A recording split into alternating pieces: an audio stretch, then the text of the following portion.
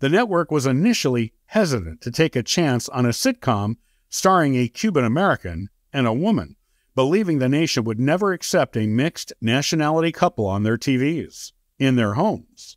The network wanted to keep Desi behind the scenes as a creative force on the show, but cast a man of Lucy's own ethnic background as her husband.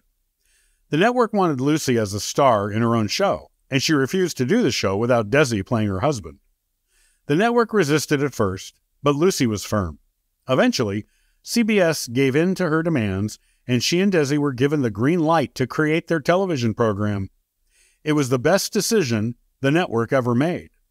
Desi and Lucy's show, I Love Lucy, premiered on CBS in 1951, and it was an instant hit. The show starred Lucy as Ricky Ricardo, a housewife who always managed to get herself into hilarious predicaments. Desi also starred